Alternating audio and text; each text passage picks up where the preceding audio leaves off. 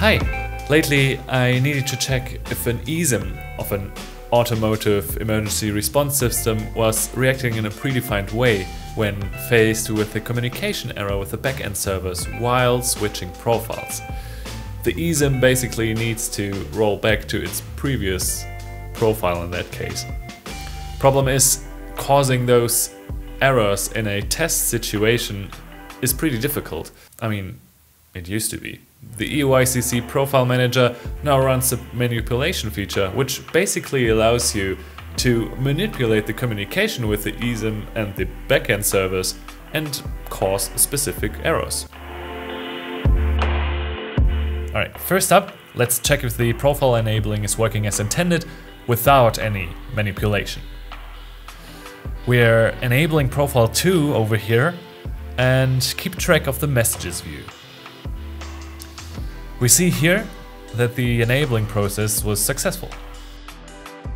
So again, this is the process if we don't interfere with the communication.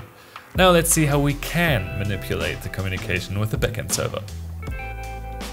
Okay, the manipulator is based on JavaScript, so we'll need to head over to the script editor in the home section. I've already added a script that basically blocks the reception of the confirmation SMS on the back end. So we select the script here, close the script editor and start the manipulation. Now, the border turns red, indicating that we are running the tests with the script active, which then interferes with the communication.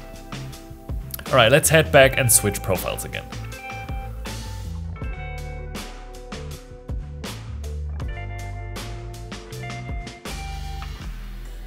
The manipulator kicks in, prevents the backend from receiving any response from the eSIM, and since the eSIM reacts according to its specification, it'll retry 7 times, and that takes time. And while we wait, have you considered registering for the free trial of the eUICC Profile Manager? You can get your hands on the software yourself, and all you have to do is click on the link in the description below.